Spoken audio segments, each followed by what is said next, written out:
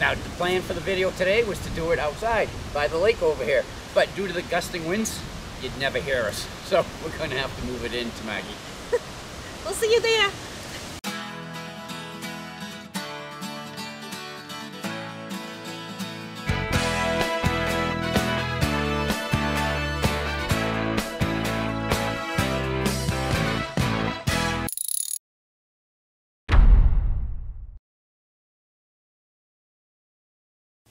It's not we didn't hear it all. No, not at all. Never ceases to fail. Every time Cheryl and I try to go outside to film something, like, you know, to talk like from the picnic table or whatever, as soon as Mother Nature sees us walk out, she's like, you two should just turn around and go back in. But that's not what we're here for today. Today's video is because we were challenged. From our friend Tim over at TIMROVER. Hi, Tim. What's going on, Tim? So, there are 10 questions about RVing, and we are going to sit here and answer them for you. Let's jump right into it. All right. Number one, what would you change in your RV? I think we can both agree. Yeah. The on-demand hot water heater. Yep. Now, those of you who have been following us for a while know that there was a point I couldn't stand that thing. It's gotten to the point where I'm accepting of it. But I would really, really like that gone and my Atwood back. Or I'd even take a Suburban. Yep, yep. It's just when you shut the water off, it takes so long for it to come back on again to get hot. It's it just seems a little overly done. Now, I know that there are newer types out there that are supposedly better. I'd still rather have an Atwood. I think it needs a water tank. Yes, yep. Maybe I'm just old school. Question number 2 is, what is something that you didn't expect in your RV? The Macerator. Macerator. Poop grinder. I never say it right, so it's just poop grinder. When we found out that Maggie came with a poop grinder, we didn't even know what it was. So, you know, we went out, we researched online, and I'm just like, that just seems kind of disgusting. But when we got Maggie, we're like, you know what? Let's try it at least once just to say that we used it, and then we can let people know what we think about it. I love my poop grinder. Our Stinky Slinky is still in the box. Yep, brand new, never used. We used it the one time, and it was so great, that's all we've used in the last 3 years. Number 3, deciding factor in finding your RV. We had pretty much decided that we were going to go with Jayco anyway, because our last RV was a Jayco. But we did look at a couple of other manufacturers. Yep, yep. Bounder came really, really close. And by Fleetwood. Georgetown. Yeah, and the Georgetown XL. But we ended up sticking with Jayco, like last time. Jayco seemed to have more bang for the buck in the price range. Their convenience package had more stuff in it. Yeah. So then at the time. Yeah. So then it came down to, well, what size? And we knew the 29 would be too small. So we started looking at the 31 UL. And it just seemed... It still seemed a little small. Seemed a little small. I mean, you got to remember, our Class C was almost 30 feet. So it's like a foot longer. We weren't thrilled with where the slides were. Yep, yeah. I'm not a big fan for having a slide up front on the passenger side, so when you open up the door, there's a slide right there. That's just our personal opinion. I mean, 31 UL is a good selling RV. But, so anyway, it was between that and, well, 35S, which is what Maggie is. We kept coming back to this one and saying, it's just so big, it's just so big. It's just, and it is. It's still too big. There was something in the middle.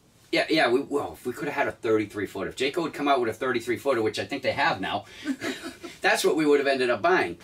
But when the final decision came down was, we felt that we would go with the 35S because we knew we were going to start full-time and figured it would be better to grow into the 35S than out of the 31. Yeah, so that's how our decision came. Number 4. Favorite meal to cook at camp? I think my favorite thing to cook is pulled chicken in the Instant Pot because it's so easy, it is so tasty, and I mean it's the same with pulled pork, but pulled chicken's just a little healthier. Yeah, and you know what? I'll take either. Yeah, and his favorite is the barbecue ribs in the Instant Pot. My heart is still. They fall right off the bone. They're awesome. I will not order ribs in any restaurant ever since Cheryl figured out how to do them in an Instant Pot. Every single time they're on the plate, just grab the bone, and the bone just comes right out. There's no meat on the bone whatsoever. Oh, God, and just delicious. I'm going to go eat. Number 5, RV destination you want to go to. Just about everyone we've talked to has the same destination on their bucket list. And we're no different. Alaska. Why don't you go up there and see some of the animals, and because they got grizzlies up there, right? We've never seen a grizzly. We're from New Hampshire. Seen plenty of black bear, never a grizzly, and we will not film a grizzly as close as we have done black bears. I may look into another Zoom. Yeah. We also want to see the Northern Lights up there. Definitely. Favorite thing about RVing? I'd say traveling and see new places and things and people and meeting new friends. Yeah, and that's being part of 1,000 Trails now. The new friends part. We are seeing people from campground to campground. When we were in Sturbridge, our neighbors who were in Sturbridge, Rob and Lisa, you guys are watching, hey, what's up? They ended up pulling up next to us here where we are now in North Carolina. Side by side, we were checking in. It was just... This is the 3rd campground we've been at with them. Yep. Actually, one of our friends, Gene, has called the East Coast, what's she called? The Thousand Trails Corridor. We're going down south in the winter.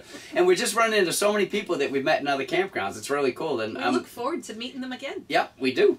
Number 7. Least favorite thing about RVing? Well, I'd have to say it's setting up and breaking down and worrying about whether the slides are going to come in, the levelers are going to come up, what? Are you kidding me? You've never worried about a thing in your life. She's talking about me. I worry for him too. It's just, I don't know, getting here is one thing, but when you're leaving, it's just, well, I hope everything's coming in, and I hope the levelers go up. We had an issue with our backslide. It got to, what, 3 inches? And it wouldn't come in any further. Wouldn't come in any further, so... we had to help it. Yeah, we ended up helping it, and then we just ended up resinking that slide. It's one of those Schwintech. So supposedly they get out of whack a lot, but it's just, I'm looking going, oh, how's this going to look going down the highway? Number 8, favorite beverage. Well, mine is wine. I'm a cheap date. I like it in a box, Pita Vella. And I also flip-flop between tea and Diet Coke, depending upon how cold it is, how hot it is, or whatever like that. What about you, babe? I guess I'm a cheap date, too. I like Bud Light. But I also drink a lot of Diet Coke. Now, occasionally I like Powerade, especially if it's been hot and we've been out working or working. What is working? I don't know. We've just been out walking around or doing an adventure or whatever. But we also drink a lot of water, which is Brandy's favorite drink. Number 9, must-haves on your next RV. I'm going to say an oven. I miss my oven. Yeah, people say Charlotte is the only one who ever used an RV oven. Most people have never even opened theirs except to use it for storage. Yeah, I know, but I used to make brownies and cookies and pizza. Pizza is just so much better in the oven than it is the convection microwave. I don't get it. Well said, honey. The second thing is the washer and dryer. I gotta have a washer and dryer. If it doesn't come with it, we need to install it. Sorry, babe. No, that's okay. I'm gonna have plenty of experience drilling 4-inch holes through RV walls, I guess. Now, for me, my must-have, come on, if you've been following along, poop grinder. Gotta have one. Macerator. Call it what you will. Also, if it doesn't have reclining love seats that are decent, then we will rip that sofa out and put this in. Again, this is from another question. But the difference here is, I'd like to get rid of the dinette. We don't use it. But I don't want to give up the whole dinner thing, place to eat dinner. Just in case. So what we would really like, or I would really like, I should say, is a freestanding dinette. Dinette, yeah. with the credenza. That would be nice. That would be nice. Number 10, favorite RV accessory. I'm going to go with cooking, and I'm going to say the Instant Pot and the Coleman Grill, because I like to cook fish, and I don't like to have the fishy smell linger in the RV. Yeah, I don't like that either. Mine's quick and simple. It's a MagnaShade. I love the ability to see out, knowing no one can see back in during the day. It just makes the RV seem bigger than it is. That's a good one. Yeah. So, I have one more question for Cheryl. What's your favorite stuffed animal? Because in case y'all haven't noticed, we've had a herd moving in here. Well, we didn't get to do our clips outside in the campground, and so I gave them all something to look at. Oh, there you go. Campground wildlife. right, that's going to bring the 10/11 questions from us to a close. Now is our turn to challenge people. We'd like to challenge our good friends Bob and Pearl over there at Next Exit, and our friends Joe and Rhonda from Our Being with the Maracas. You've been challenged. Now, if you like what you saw, we'd appreciate that thumbs up as always. You want to become part of the Grow and Get Gone With Us gang? Right down there in the corner. Just click there and you're in. If you have any questions or comments, you can put them right down below. Or you could just say hi. Because we'll say hi back. We always do. Till our next video, I'm Chuck. And I'm Cheryl. We're Get Gone With Us. Bye. Bye.